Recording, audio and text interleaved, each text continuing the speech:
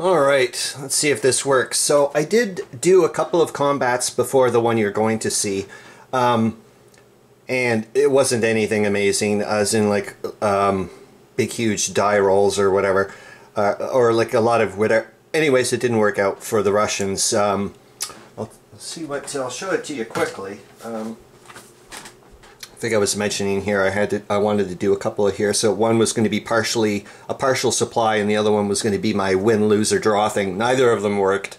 The first one was at 2005, so this guy right here, and that was the German, the 19th Landwehr Brigade, and it was attacked by this one and this one, I do believe. Hold on, 2105 in 2007. Yeah. Or were you here? Were you there? Hold on here. Which one am I doing? Russian Forced Army 34. No, here. Okay, so I got it right. I just I should have said 2006. I put down 2007. Anyways, this didn't work. The Russians rolled a 1. The Germans actually did they supply this one? No, they went unsupplied with the one supply. It just dies like whatever. They rolled a 6 though, and they managed to do no hits even with a 6. Hold on, modified attack strength points was 5. Yep, result was 0 hits. Then the second one, yeah, it's been a while since I've done some kind of whatever here. Then the second one was at, which was a win, lose, or draw, and that was this guy up here, I do believe. Yeah, I remember there were some of them here. Darn it, I think it was number 14. No, it was number 2, number 8. That's right, because he had 2 strength points. Anyways, that didn't work. I think they got a 3, which in my world, so they needed a 1, and they didn't get it. Because it's in woods the way I was doing it. Remember, it was like 1 or 2 if it's in broken or clear or whatever. But anyways, it didn't work. The Germans did supply with one of the Corps HQs here, and that was number 3 actually. And they rolled a 6. Jesus H.A. man, and inflicted 2 hits. So the yeah, so both of these guys took some damage, which really sucked. I'm going to say this though, on a flip side, if you see this here, I'll put it in a little bit more. Just a little. Where are you?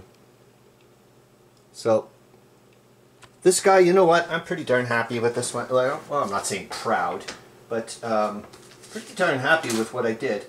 And you're going to see, yeah, oh sorry, here it is, 4th Army, 2nd Combat. So that was, yeah, BG-8. That was the 6th Landwehr Brigade over here, and against the Lead Guard Brigade and the 177th Infantry Regiment.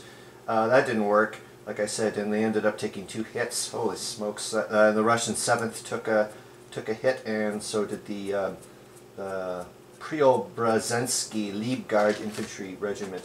So anyways, now we're, anyways, I did a bunch of moves, and this is the one thing I'm happy about. So there was some Russian troops here, and I actually moved them back, and by doing that, there was only 1 strength point over here, and now I have 6.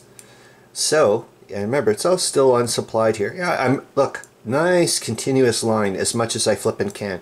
The only people I have left to do is way the heck up here. Oh, you can't see them yet. But the 1st Army up there, I just got a bit more to do, and man, then we're off to 03 November, which is pretty cool for me. So here is going to be the 2nd attack, and I'm like, well, why not? They're in clear terrain here. Let's go for it.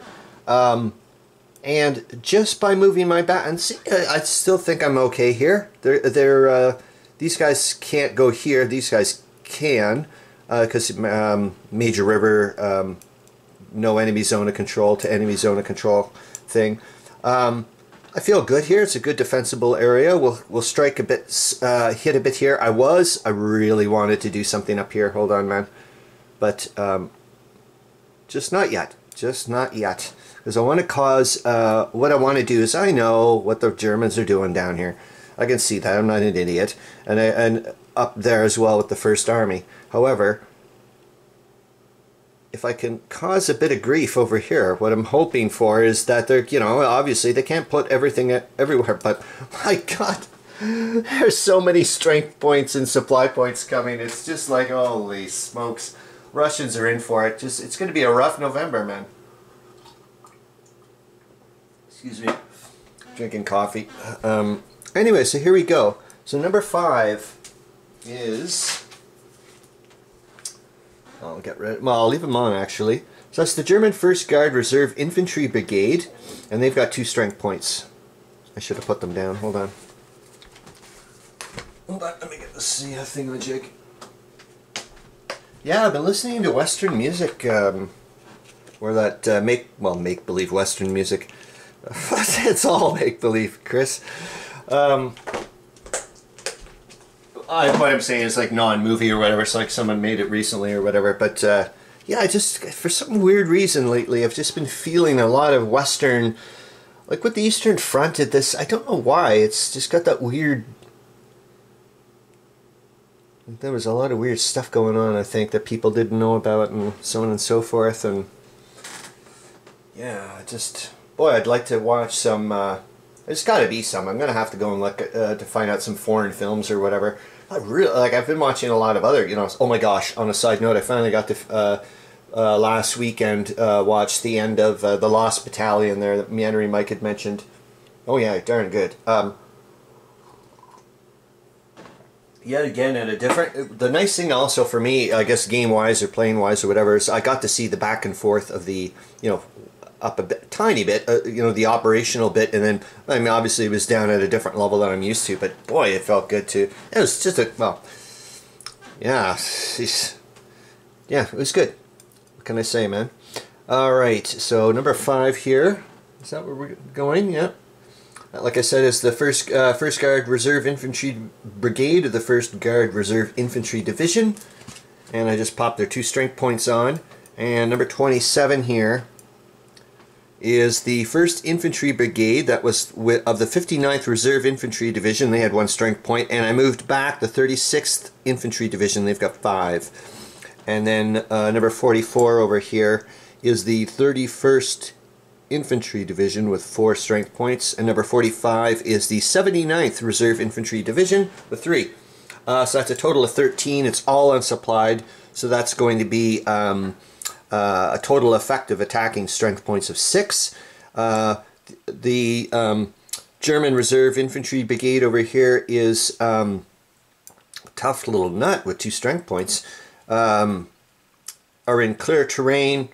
And let's see what happens. So that means there's no no die roll modification. And we're at a 6, I said. And let's see what you need. Remember, for Germans, you need to inflict half amount of damage to force a retreat. So with 2 strength points, I need 1 hit. At least it's not like 5 or something. So let's see what's going on here. So if you can see that, I hope. That's number 6. So as long as I don't... why did I have to say it? But it's the way it goes. As long as I don't get a 1, we're good. We'll force the Germans back. They still get to counterattack, and they're flush with supply points. Let's see what happens. Here we go. It's a 3. You can see that, I hope. Yep. All right. So they do 1 hit. They do 1 hit. They're going to force the Germans back, but of course, as we know, or should know, or I should know, nothing happens yet. The Germans still get to counterattack before they retreat. It is going to affect the their effective counterattacking strength points, but because it's going to be doubled, not tripled, but they still get to fully supply if they wish. And yep, they certainly are. It's 8 movement points away. They can either get it from they can't get it from here. Remember, in my world, because that's the Warsh. That Corps HQ is under Warsh Army Command, and this guy's under 8th Army. I don't know if you can see those little whatever, so I'll try to zoom in a bit more. That'll help. Hold on. There we go. That should be like really in there. So yeah, so that, like you can see here, they're going to lose their trench right here, so that they would have had 6 more turns until the trench was finished. 2 strength points belongs to 8th Army, and it's number 5. If well, I'll take off the little whatever. Yeah, no coffee, and I haven't eaten in many, many, many hours. So, and here's the Hindenburg in the 8th Army over here, number 88 with 10 strength supply points. They also have 2 core HQs, as I know, but it's a total of 10 supply points. It's not, I just didn't want to put Alberta markers all over the flippin' place. And obviously it belongs, well, not really obviously, because over in Russia land there, Brusilov of the 8th Army commander is actually effectively under control of the new dude, Anatoly Rosenshield of the 3rd Army, so I shouldn't, you know, it is a thing to still put there.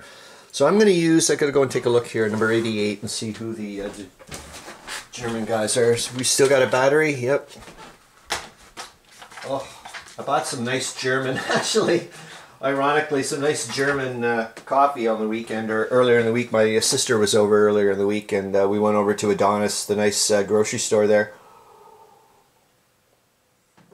Excuse me, I picked up some pistachio bars as per usual, and then also snagged some nice German coffee and was like, hey man, you want to have some? And anyways, I blended it in with the Folgers. Oh, jeepers jumping. Yeah, so we're going to use Core HQ 13 is also here, and they're going to use one supply point to fully supply. Yeah, they can get out of the way. Yep, see? Well, look. I shouldn't just go C. 1, 2, 3. So because zones of control don't count for the movement factor, and obviously I can't go through this uncontested zone of control.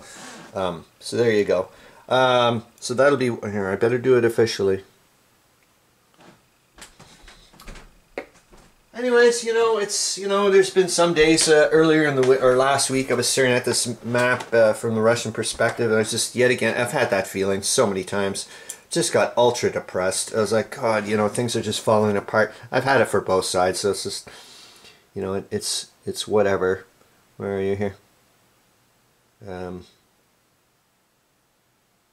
it the 2? What the hell am I doing, man?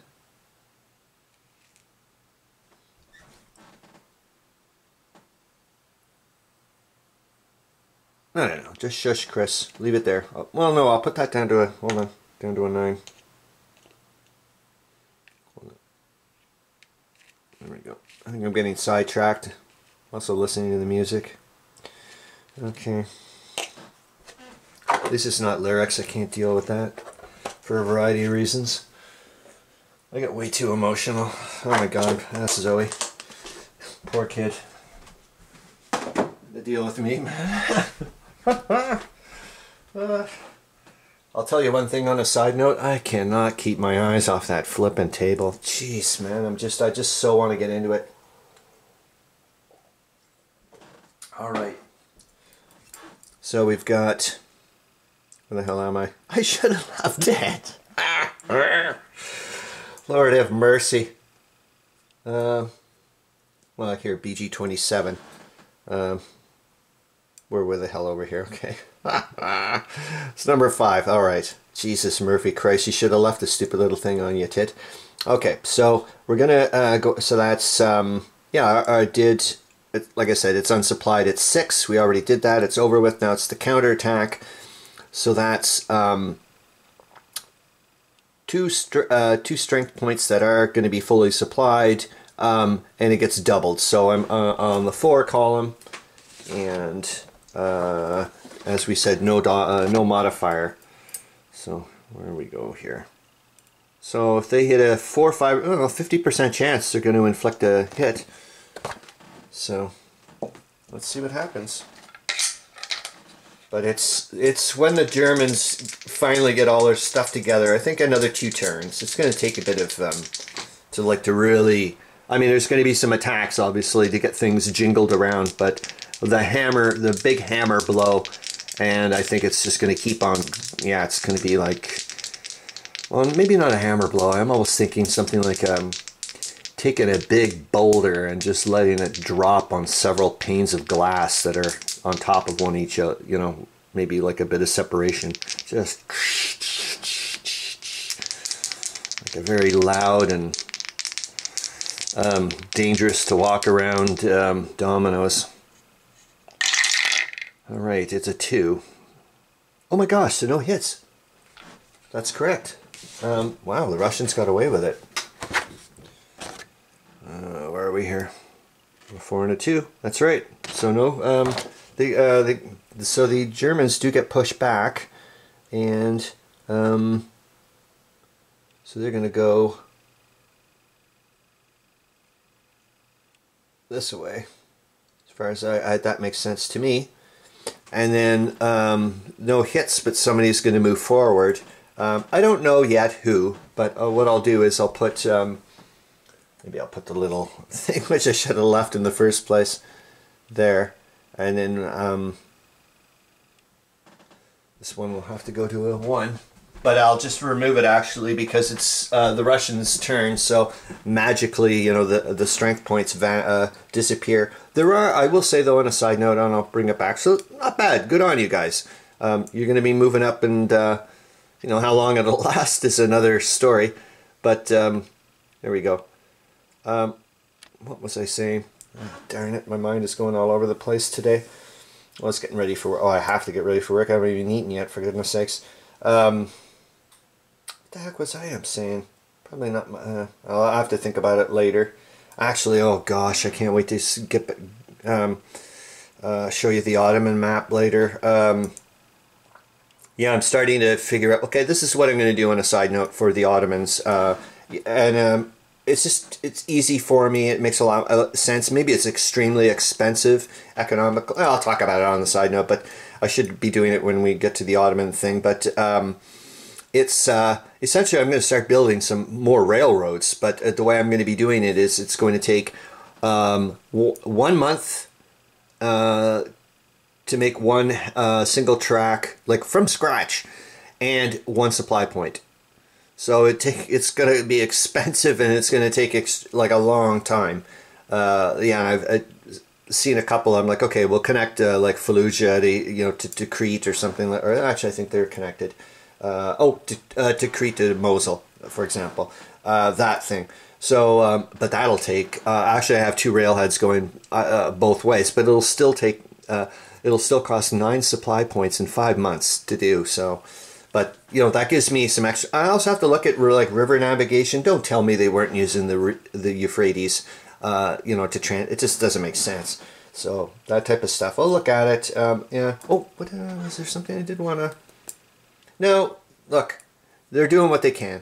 I'll try to eventually, like I said, I want to get some good attacks here to push to cause to ease the pressure off the other areas. But yeah, I'll go over this later because once the first, I don't think it's gonna be. Well, I have to figure out something to do up there. Oh my gosh, and then I can't wait to talk to you about what I'm calling the big adjustment. And also, I think I've mentioned before, I'm not doing any, it doesn't matter because it's all pretend, as in like the months, like you can say, okay, well, I actually do decide to do December, but I'm doing it for my narrative. So in my world, we're not going to have a Christmas truce. We're going to actually have a December truce. Nothing really is going to happen in December. I'm just going to almost make it look like everybody kind of is like, holy cow, what are we getting ourselves into? And maybe taking stock. Of course, we're going to continue. But it kind of be like that, almost like an assessment, I think, of everybody, kind of almost a soul-searching type of a thing. And you know, and then like, okay, in we go. And it was also on a side note from some of the lectures I've been listening to where people were talking about, like, or reading, like, why didn't they stop, you know, when they started to realize what they were getting themselves into. And a lot of the times, you know, people were saying where, like, well, you know, to save face, or, you know, you couldn't, like the British couldn't, for example, let this go, because then it would look like, you know, they're a weak whatever. And it's just amazing all this other, you know, back stuff. And anyways, yes, you get the idea. All right, so the Russians are, you know, doing what they can. Yeah, it'll be nice to go up there to the First Army. It's almost ready to go, and then I got to figure out what's gonna the poor Kriegfrosch and that Operation Luther is like kiss that goodbye. But I have to play the thing out, for goodness sakes. Okay, hope you have a wicked Monday. See ya.